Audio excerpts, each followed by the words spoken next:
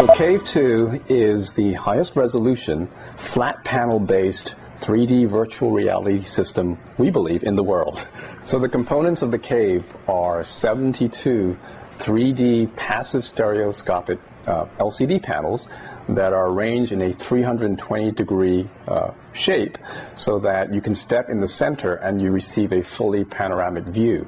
There is a set of glasses that you wear with little tracking dots on them so that the computer can determine, using cameras, where you are looking at in the space so that it can repaint the images to fit your particular perspective. And to interact with the environment, you have something called a wand. A wand basically also has these trackers on them so that the computer can figure out what you are pointing at in the space so that you can interact with three-dimensional objects in their native space.